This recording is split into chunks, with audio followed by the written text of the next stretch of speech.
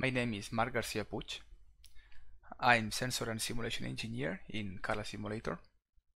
And in this opportunity, I will talk about sensors and what is new in CARLA regarding them. I will first introduce the new RGB camera upgrade with its new parameters and how to use them. Then I will talk about the new sensors and their implementations. Let's start with the new RGB camera upgrade.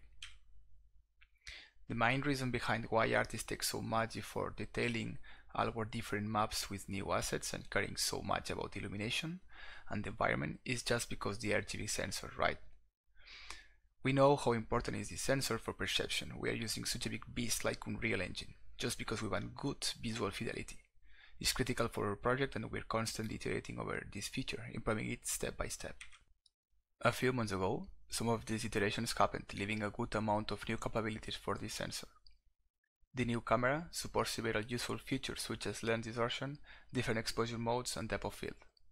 All of this takes advantage of the Unreal Engine capabilities to ensure maximum integration with the engine, so we can achieve good performance. We are adding new features like noise functions, like chromatic aberration, but keeping mimic with the Unreal cameras and their parameters, so we can evolve with it and maybe in the future use Raycast or any new rendering technology that Unreal can provide. I will briefly talk about these ones you can see in the slide right now: distortion, exposure modes, and color correction. Lens distortion and chromatic aberration are the main noise functionalities for this sensor. They can be customized and combine each other and work as expected with all other configurations. Here we can see a video with this new feature in action. To properly see the effect, check out the street light in the top right corner of the video, here. First we see the normal RGB, then the RGB plus lens distortion, an exaggerated one, and now RGB plus chromatic aberration, also exaggerated. Now a combination of the previous ones. You can see the distortion here on the corners. They also work fine with depth and also semantic segmentation.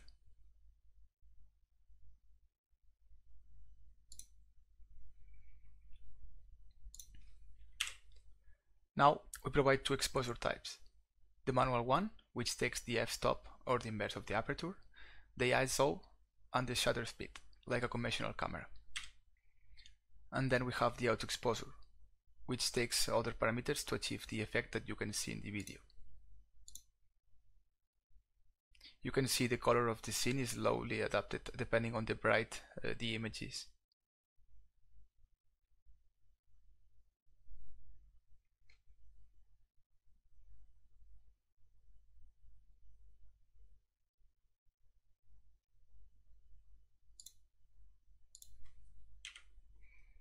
Then we have the color correction to simply achieve different color results. This can be useful for some of you that work in perception, to create some quick and cheap variability in your data. Here we play with the image temperature, tint, slope, and tone.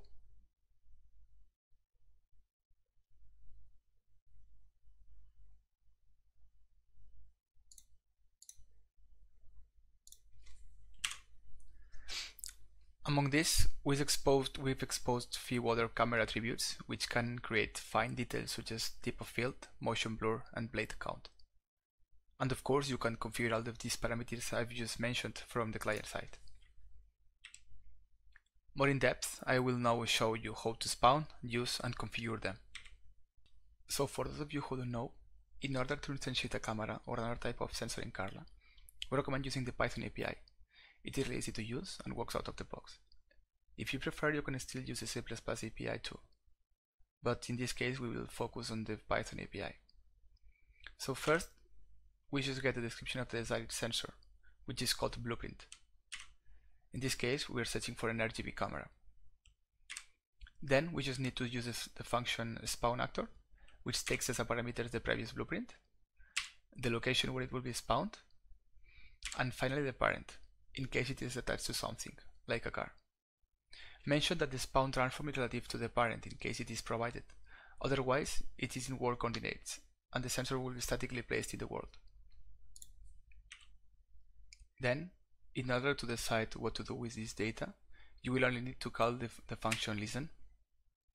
That will set a callback to a function, this one, that will be called each time a new data arrives from the sensor. In this case, we just only store the data as an image into the disk, and that's it. These are all the configuration parameters just for the RGB camera. Some of them, such as the lens distortion ones, are shared with other camera-based sensors like the semantic segmentation. More in depth, an explanation on what they do can be found in our documentation in the link below. In order to use them, here you have an example of how to instantiate an RGB camera with some of the previous parameters. In this case, a field of view of 75 degrees, a shutter speed for the camera of 60, and a bit of chromatic aberration to create some nice noise effect. Getting the blueprint and spawning it is exactly the same as before. Now, let me present the new sensors. I will perform a brief introduction to the ones you can see on your screen: the IMU, the radar, and the DBS. Let's start with the simplest one. The IMU refers to an inertial measurement unit. This one is composed of an accelerometer, a gyroscope, and a compass. It runs on server side, it has default noise functions, and like the other sensor, the tick time is configurable. I'm sure you will find handy to have it integrated natively. Here I have made a quick and simple visualizer using the Python API to properly see the IMU values changing. At the left, the accelerometer, which tells us the evolution of the velocity over time. We can see the three components: X in red, Y in green, and Z in blue. At the right, we have the gyroscope that shows the rotation velocity of the sensor: roll in red, pitch in green, and yaw in blue. You can see how the yaw-blue line in the gyroscope changes when the vehicle turns. Also, you can see the peaks in the accelerometer when I collide with something here.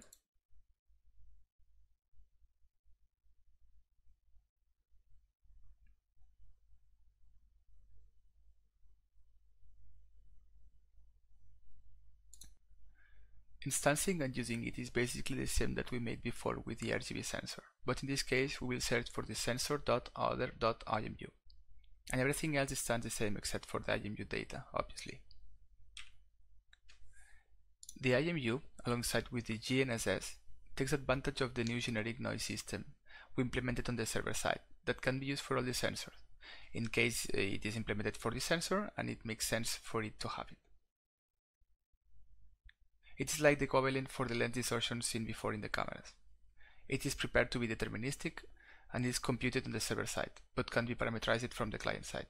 So this means that if you have multiple clients connected to the server, they all will receive the same sensor output. By default, we are using a normal distribution for that, but you can change the code to adjust the noise for a more accurate model, if this were required. Adding this noise to the IMU uses the same methodology that adding it to the RGB cameras. You only need to set the correct attribute to the blueprint before spawning it. And again, everything else will just work as expected. We have also dedicated some time unifying sensors that were computed in the client, like the GNSS and the IMU. Now these computations are happening on the server side to free some load from your client nodes. This also ensures that the data that your client is receiving is the same regardless of the applied noise.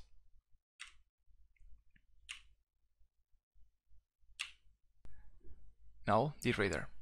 It is another new sensor that has been recently added to CARLA. I will not explain how a real radar works, but in short, it is a detection system that uses radio waves to determine the range, angle, or velocity of the objects. Multiple radars can be set to a car in order to provide valuable information of the surroundings. This radar has a main loop, the one you can see on the right. This is the main detection range of a given radar and the one we aim to simulate. Here I have a video where you will see an example of the radar detections on CARLA.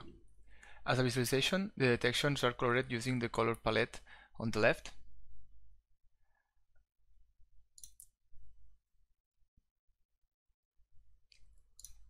White means the object has the same velocity as the radar in relation to the radar's orientation. Blue means the object moves away from the radar, and red means the object is approaching to the radar. This happens the same regardless of the radar velocity towards the radar direction. So if my car is moving the same velocity as another car in front of me, it will be detected as white. Otherwise, if a car is slower than me, or it is driving towards me, it will appear as red.